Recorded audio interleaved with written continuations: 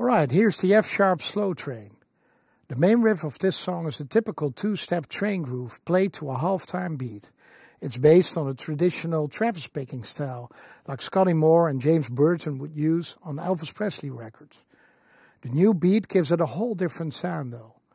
I'm also using a simple Ernie Ball phaser pedal here that sort of lives its own life as a tone tweaker. It makes the riff pop out stronger and gives the whole song a bit of a spacier sound. The other typical thing in this track is that it's in the key of F sharp, which makes for a cool open string dominant 7th flavor. 1, 2, 3, 4.